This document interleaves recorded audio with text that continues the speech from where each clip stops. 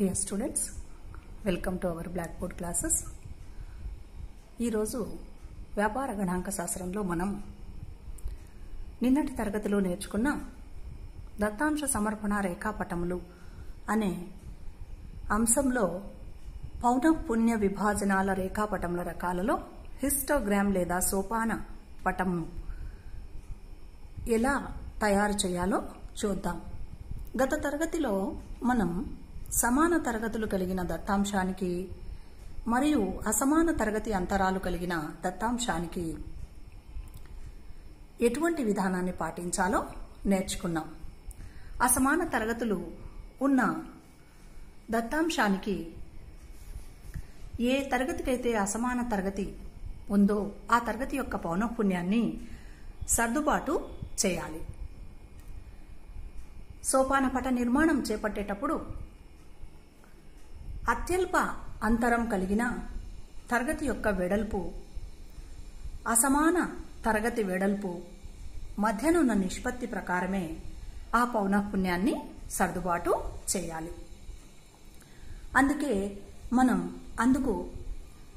నిన్నటి తరగతిలోనే ఈ సూత్రాన్ని నేర్చుకొని ఉన్నాం. అసమాన తరగతి పౌనఃపున్యము ఇంటూ అతి చిన్న తరగతి అంతర పరిమాణం డివైడెడ్ బై అసమాన తరగతి అంతర పరిమాణం. మనం ఈ విధానాన్ని పాటిస్తూ ఈరోజు ఒక అభ్యాసాన్ని ఎలా చేయాలో గమనిద్దాం. అసమాన తరగతులున్న దత్తాంశానికి ఈ క్రింది ఉదాహరణను మనం పరిశీలించినట్టయితే, క్రింది వివరాలకు సోపాన పటాన్ని గీయండి.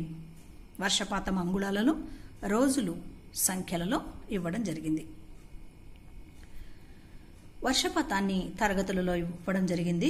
0 నుండి 5 అంగుళాలు, 5 నుండి 10, 10 నుండి 15, 15, 20, 20, 30, 30, 50, 50, 70.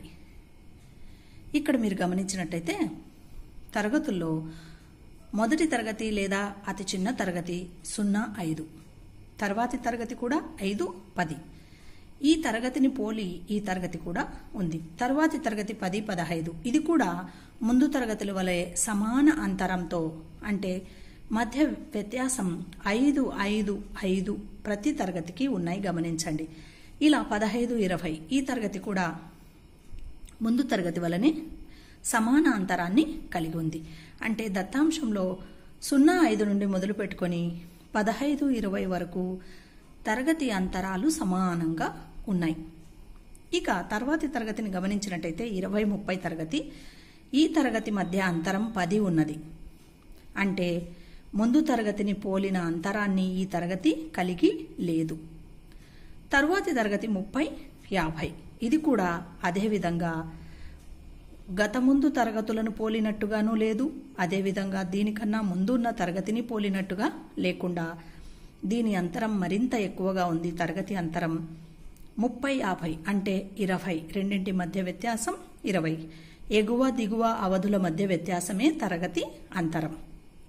ఇది ఎగువ అవధి, ఇది దిగువ అవధి. ప్రతి తరగతిలోనూ ఇది దిగువ అవధి, ఇది ఎగువ అవధి. ఇవన్నీ దిగువ అవధులు, ఇవి ఎగువ అవధులు. ఎగువ అవధి నుండి దిగువ అవధిని తీసివేసినట్టయితే వచ్చేదే తరగతి అంతరం. 50 నుండి 30 తీసేస్తే వచ్చేది 20. 20 ఈ తరగతి యొక్క అంతరం.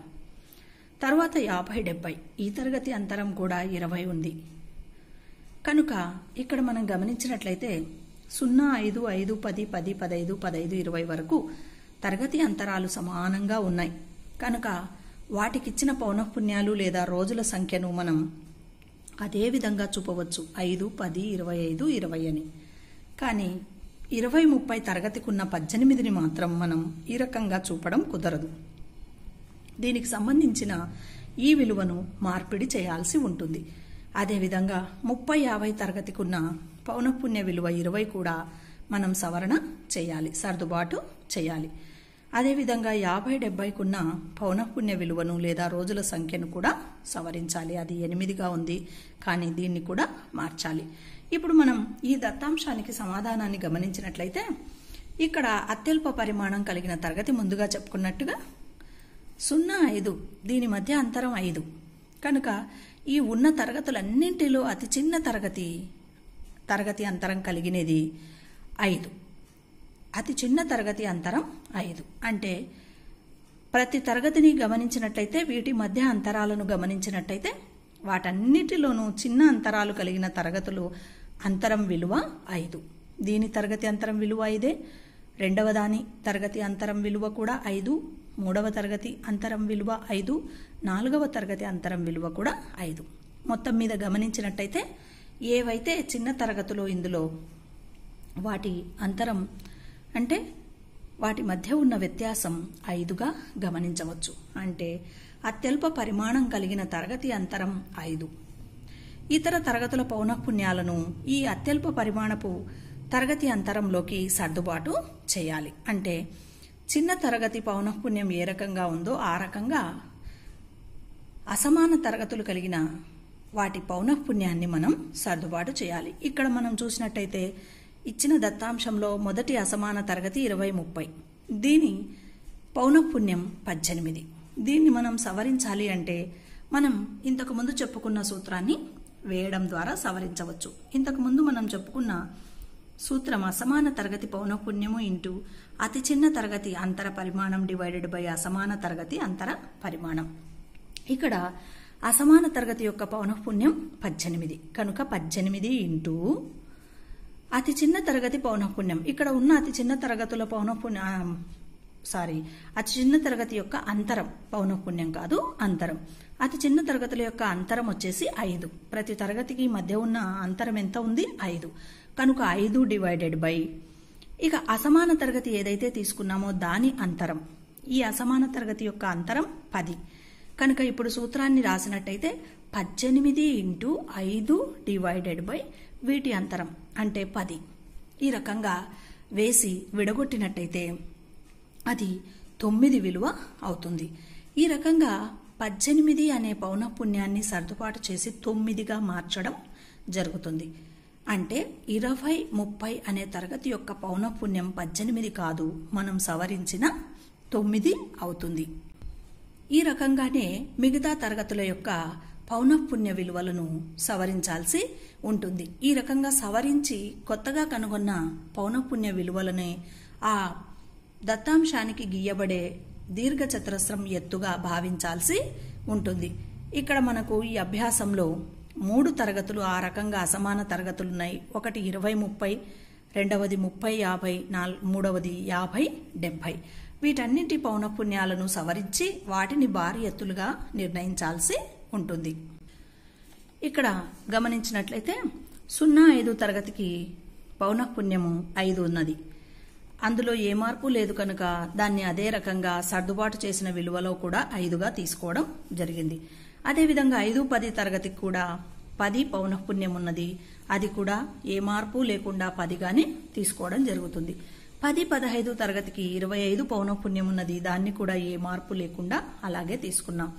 అలాగే 15-20 తరగతికి 20 పౌనఃపున్యం, దాన్ని కూడా ఏ మార్పు లేకుండా 20గానే తీసుకోవచ్చు. ఇవన్నీ ఆయా తరగతులకు పౌనఃపున్యాల విలువతో గుర్తించబడే ఎత్తులు. అంటే మనం దత్తాంశాన్ని రేఖాపటంలో చూపుతున్నప్పుడు ఆ తరగతికి ఎత్తుగా నిర్ణయించవలసిన విలువలు. ఇక్కడ ఇవన్నీ ఇంతవరకు సమాన తరగతులు కనుక ఈ తరగతుల వరకు వాటికున్న పౌనఃపున్యాలలో ఎటువంటి మార్పు లేకుండా 5, 10, 25, 20 అదే విధంగా తీసుకోవచ్చు. ఇక తర్వాతి తరగతులు అసమాన తరగతులు. ఇవి సమాన తరగతులు, ఇవి అసమాన తరగతులు. ఈ సమాన తరగతుల మధ్య వ్యత్యాసం ఉన్నది కనుక దానిని మార్చుకుంటూ పౌనఃపున్యాన్ని సవరించి సర్దుబాటు చేయాలి.